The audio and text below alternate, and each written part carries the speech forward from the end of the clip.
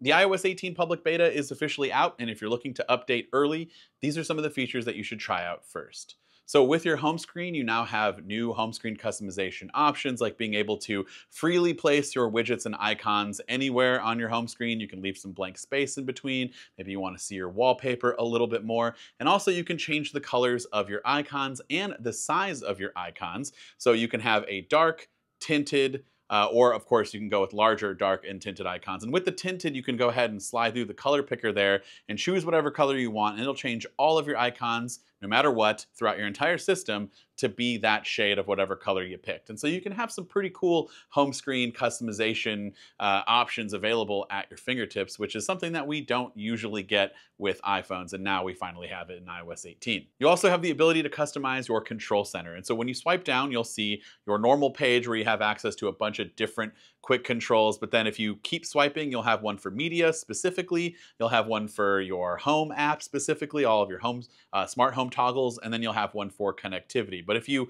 want to add more pages, you can, and you can freely place these quick controls anywhere you'd like, and you can also resize them as well. And third-party developers will also be able to add in its own functionality for their apps inside of Control Center. Another thing that goes hand in hand with the quick controls from Control Center is on the lock screen, you can change the little flashlight and camera toggle that we've had forever. You can make that any quick control that you would see in your Control Center, which is nice. Or you can get rid of them completely if you don't like them. And also with the action button, you can add in any quick control that you might want. And so there's just a little bit more of that customization experience and theme happening throughout iOS 18, which is always welcome in my opinion. The Photos app in iOS 18 has also been redesigned, and you've got a bunch of different views here. So there's a home view, like when you first open it up, you're gonna see all of your photos here. And then if you start to swipe down, this is where you can go kind of through that whole all photos look. But then you'll see at the bottom, there's months and years. And also the little icon in the far left will give you the ability to sort by recently added, by date captured. And then if you click on filter, you can either filter out or just only have screenshots, videos, photos, edited photos or videos, and favorites, which is nice to be able to find those photos quickly and easily. And then if you were to keep scrolling up, as you can see here, there's a bunch of different categories down here on this home screen with recent days, peoples and pets, pinned collections, memories, trips, albums. There's a whole bunch of stuff here. But the other thing is this view here, if you wanted to swipe left to right, you'll see there's a carousel view of the featured photos, featured memories, library, your favorites, your videos, and then you can customize it further and add whatever one section you want, which is always nice. If you clicked on it here, you'll see there's recent days, peoples and pets, like all of the things that were at the bottom list there, you can add in that carousel view. In the Messages app in iOS 18, if you click on the little A icon here, this is new. This is for text effects and formatting options. So at the top, you'll see you have bold, italic, underline or strike through, and then you have about 8 effects here: big, small, shake, nod, explode, ripple, bloom, and jitter. And these are available for not only the text that you're about to send, but any stickers or emojis, which is always nice. And you'll see those text effects happen on your end, and also the recipient will see that as well, which is pretty cool.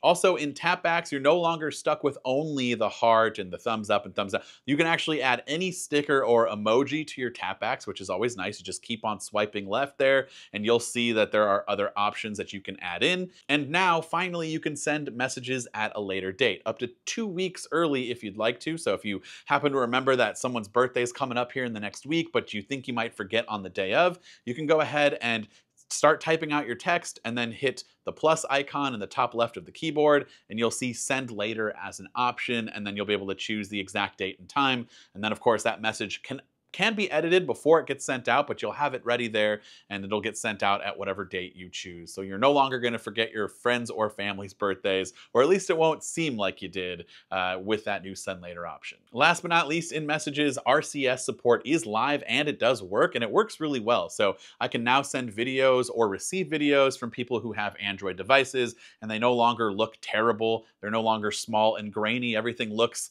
at its maximum quality, which is great. Same thing with photos. knows.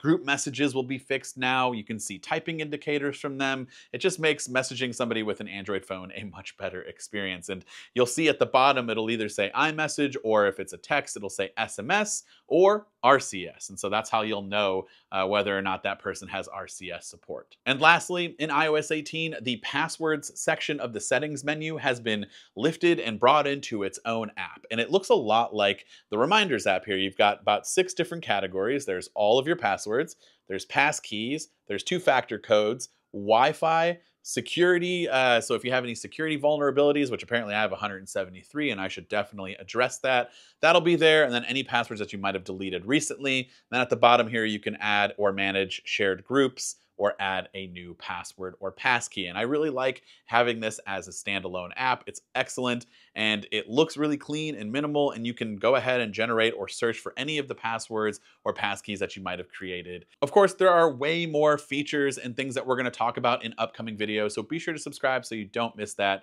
And let me know your favorite iOS 18 features so far in the comments down below. This has been Dan with MacRumors. Thanks so much for watching, and I hope to see you around in the next video.